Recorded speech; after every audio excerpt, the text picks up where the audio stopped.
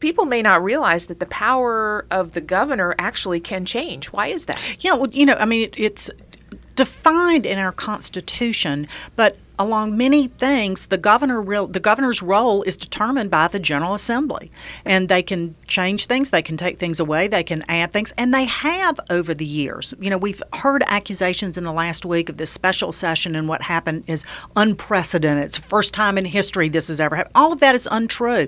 It has happened many times over the course of history where the General Assembly has changed the rules and responsibilities, authority of the governor's office, and they can do it. That's how our Constitution is written. And that's why sometimes we hear folks like yourself say, well, we have a very strong General Assembly and we have a weak governor, meaning the governor's seat itself. Right, the governorship. Yeah, right. And that's not a reflection on anyone who has served as governor, of course, but the structure of our government is that more of the power lies with the General Assembly.